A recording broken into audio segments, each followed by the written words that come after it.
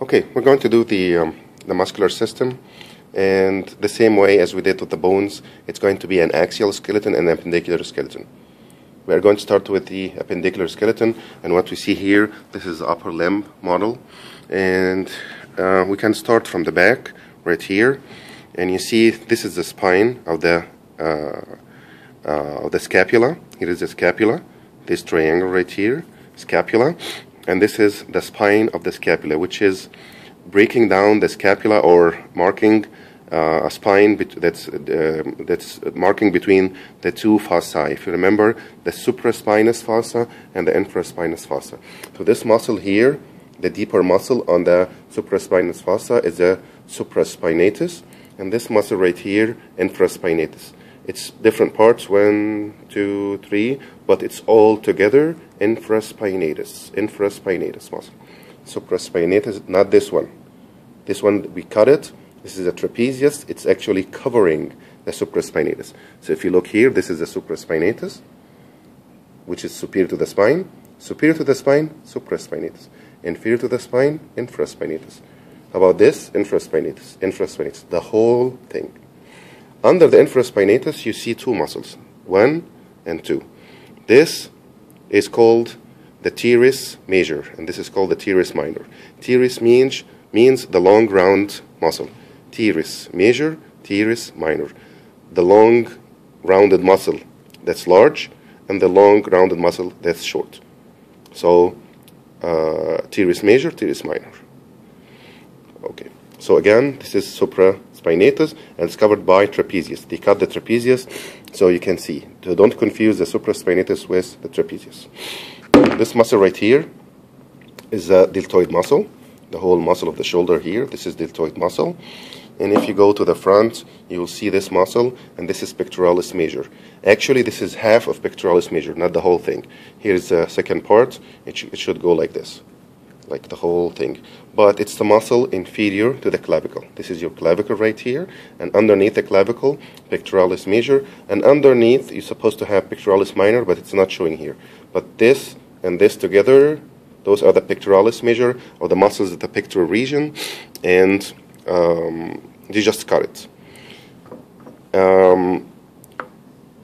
If you move again to the scapula, but the subscapular fossa, or the anterior part of the scapula, this is the part that's actually facing the body, which gives the same number, but it's one muscle. The whole muscle that's covering the subscapular fossa, this is called subscapularis. So again, muscles that are related to the scapula. Look at the back, you see the spine. Above the spine, superior to the spine, supraspinatus. Inferior to the spine, infraspinatus. And the subscapular fossa, this is called the subscapularis muscle, right here, the whole muscle. This is 4 muscle, and those 3 muscles together, supraspinatus, infraspinatus, and subscapularis, the 3 muscles, plus teres minor, together this is called the rotator cuff muscles. Okay, the next is going to be the arm.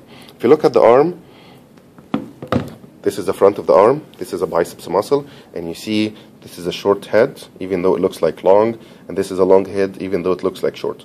But this is a long head, and it's covered by the short, and it goes underneath and circle around. So this is actually the long, and the one that you see the whole muscle, it's called the short, and it's attached here to the coracoid process. So this is a biceps, long head and short head. How come this is a short head? It looks longer. It's because the entire muscle is seen. You can see the entire muscle, but the long head, you can't see the rest of it, but if you measure it, it's longer. So short head, long head, attached to the coracoid process of the scapula. And another muscle here that also come from the coracoid process of the scapula, and this is called coracobrachialis. Coraco means the coracoid process, and brachialis means brachium or the arm. If you look at the back, you will see this muscle here of the back, this one, and this is called the triceps muscles. And you have 3 heads for the triceps muscle. You have MLL, the medial, lateral, and long. Medial, lateral, long. These are the 3 heads. Here is the medial head. This is the lateral head, and in the middle is a long head. You have 3 heads of the triceps. In between the biceps and triceps, you see the muscle in between laying on the brachium. So they call it Brachialis Muscle. It's number 10 here. So again, the arm, you have the biceps in the front, triceps in the back, and in between. If you're looking laterally, you see the Brachialis Muscle. If you're looking medially, in between the two, you see Coracobrachialis. These are the 4 muscles that we need to know for now. Biceps, triceps, in between and inside is Coracobrachialis. In between and outside, right here, this is the Brachialis muscle. If you go to the muscles of the forearm, and this is considered the hardest, this muscle right here, if you notice, it starts here from the back and circle around, go lateral, and then go anterior. There's only one muscle that starts posterior, go laterally, and then end up anteriorly, and this is called the Brachioradialis muscle, because start from the brachium, just right here, start from the brachium, this, and the brachium is the humerus, start from the brachium, and end at the radius. And the radius bone is the bone that's lateral, towards your thumb. Okay? And then this side of the forearm is called the flexor side, and this side is called the extensor side. Naming the muscles. You see, we always don't count this as part of the naming that we're going to do right now. Here is how to name it. Look at this muscle right here. This is the flexor compartment, so we're going to call it flexor something, and if you follow the muscle, it's going to end at the carpus, so we call it flexor carpi, and it's toward the radius, flexor carpi radialis. If you look at this muscle right here, this is the flexor side, and it ends at the carpus, so they call it flexor carpi, and this is the ulnar side, so flexor carpi ulnaris. In between,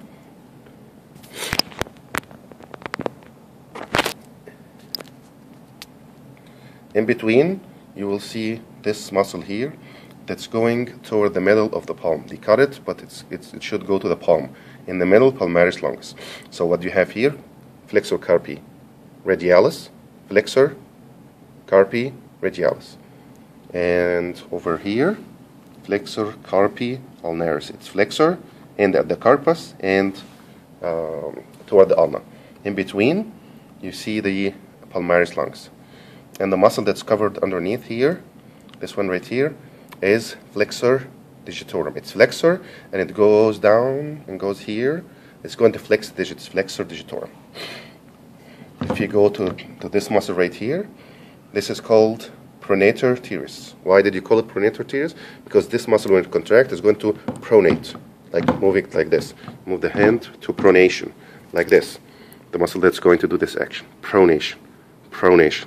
So this is pronator teres, the small muscle of the elbow. If you go to the back, you will see the following muscles.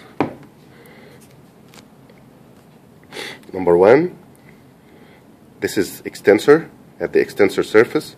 I mean this one right here, extensor at the extensor surface, and it ends at the carpus and it's toward the ulna. So this is extensor carpi ulnaris. This one right here, extensor carpi ulnaris. And if you go here, those are the extensor side, and they are going to end at the carpus. So those two are extensor carpi. Extensor carpi ulnaris, longus and brevis. We have 2 of them. The other side, we will have only one muscle for each. But this, flexor carpi radialis longus and flexor carpi radialis brevis. In between here, you see this muscle that's very easy. If you follow, it's going all the way to the digits. So this is the extensor digitorum muscle, extensor digitorum muscle. And you also see 2 muscles here. This muscle right here, if you follow, it's going to go to the thumb. So we're going to call it something pollicis.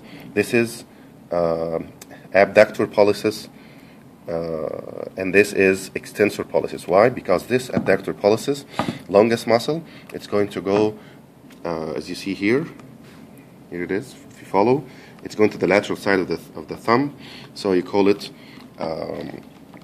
abductor pollicis longus. And this muscle should go to the back, so that this is extensor, so you call this muscle right here, the small muscle here, extensor pollicis brevis. muscles of the thumb, around the thumb. If you see the muscle at the lateral compartment, it's going to abduct. So this is abductor pollicis. If you see it here, this is going to adduct. So adductor. I'm sorry, this is flexor, sorry.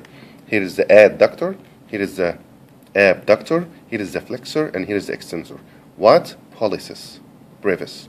So adductor is the inside, abductor is outside, flexor in the front, and extensor in the back. These are all the muscles that move. There are some more muscles, but that will be it for this time. If you look here, the same thing. The small digit is called the digiti minimi. So you have flexor digiti minimi in the front of the minimal digit, and there is one in the back of the minimal digit right here. This is extensor digiti minimi, and you see one here that's going to move the digit away. So this is abductor digiti minimi, and the adductor is inside. So this is for the upper limb.